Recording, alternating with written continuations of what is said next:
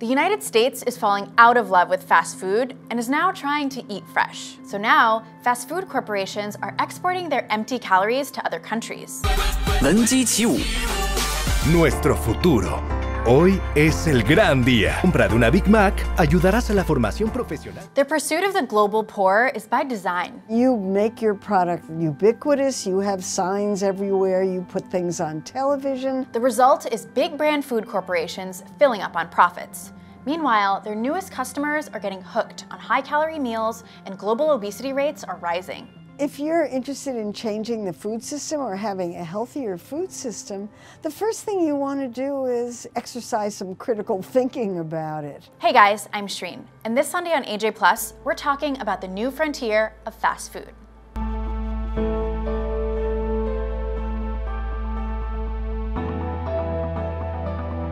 The United States is fat, but it wasn't always.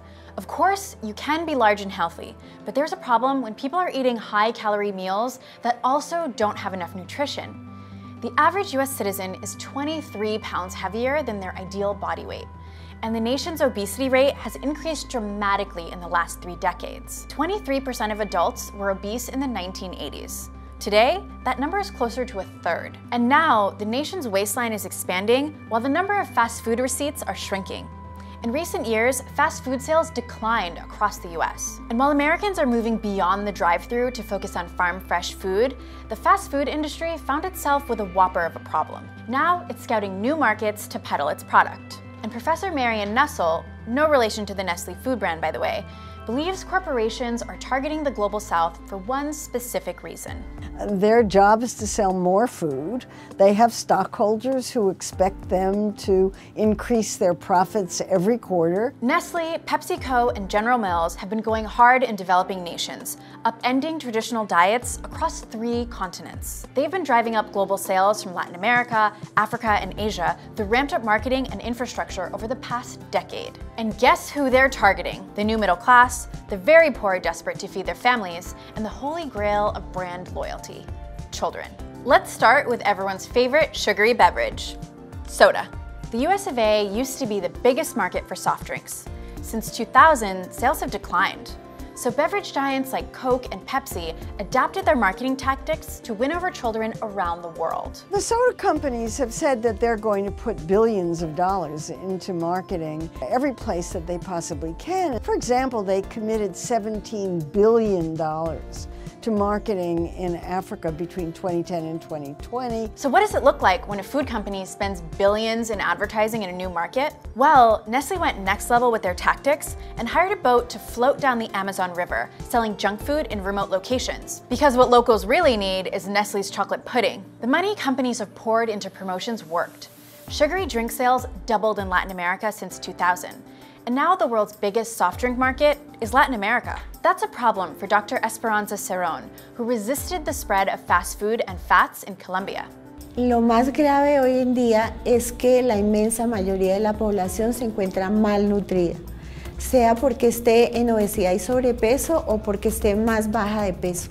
Ese es uno de los problemas más graves. Cerón has felt the wrath of the industry for her efforts. But we'll get more to that later. Right now, we're going to talk about how cheap, high-calorie, and low-nutrient food has flooded markets and created a whole new problem. People who are both overweight and undernourished. It's a problem Brazil is currently facing. Traditional diets of rice, beans, grilled meats, and salad are being replaced by frozen, instant, packaged foods and sodas. Currently, 1 in about 5 people in Brazil are obese, while the rate of overweight people has almost tripled to 58%. And this is in a country where 2.4 million children are still suffering from malnutrition. Public health experts say the rise of chronic illnesses, heart disease, and diabetes is reaching epidemic proportions across the globe. Type 2 diabetes is not a disease that anybody wants to have or that you would want to wish on anyone.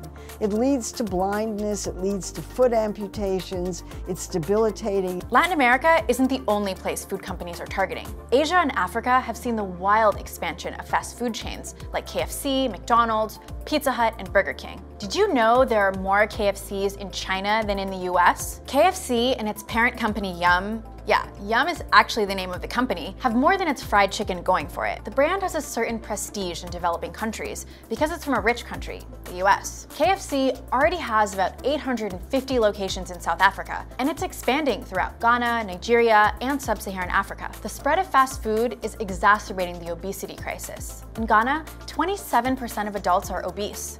That's nearly the same rate as the US. So how are some of these countries fighting back? Many are curbing the expansion of fast food through legislating soda taxes on sugary drinks. Just like in some American cities, countries like India, Saudi Arabia, South Africa, and Colombia, to name a few, have all implemented soda taxes as a means to reduce consumption. The soft drink industry's spin is that it would drive up the cost to poor people.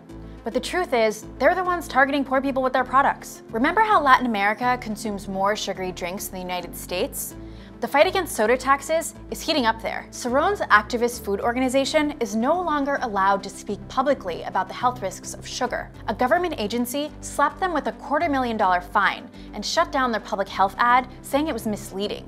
Nuestros teléfonos fueron intervenidos, varios computadores de la misma manera y algunos de nosotros, yo personalmente, sufrimos amenazas en varias oportunidades en la calle y aunque nadie nos dijo esto lo está haciendo la industria, pues simplemente había una coincidencia clara y lo que nos pedían quienes nos amenazaban era que nos calláramos. But other countries' governments have been more supportive in slowing the spread of these food companies. I was particularly impressed with the soda tax in Mexico, passed over everyone's prediction, and the Chilean front-of-package label scheme, which sets a model for lots of countries in Latin America. The package label scheme she's talking about is pretty much what the US did to fight big tobacco. Defendimos el impuesto a las bebidas azucaradas porque es la medida más costo efectiva que recomienda la Organización Mundial de la Salud y múltiples investigaciones científicas en todo el mundo para desestimular el consumo, particularmente entre los más jóvenes y entre la población más vulnerable, más pobre. So who's actually left to advocate for healthier options? Well, oftentimes it's up to public health departments or local governments to do the work. Teach people that sugary beverages are not good for your health. That has worked in the United States, so that's one way to do it. Another is to try tax initiatives to try to get sugary beverages out of schools, workplaces, government institutions, hospitals. So, what's the solution? We've already learned some countries are taking a stand with policy and education campaigns. And at the same time, we're watching fast food companies creep into more markets, promising finger-licking good meals you can have your way. But what is the United States' responsibility in preventing the export of obesity? Thanks for watching. Don't forget to like, share, and subscribe. We just spent a ton of time talking about the global implications of junk food. I don't need a ton of it because I love to cook, but I do love a good burger. Let us know in the comments how much fast food you eat and what you'd like us to explore in the next video.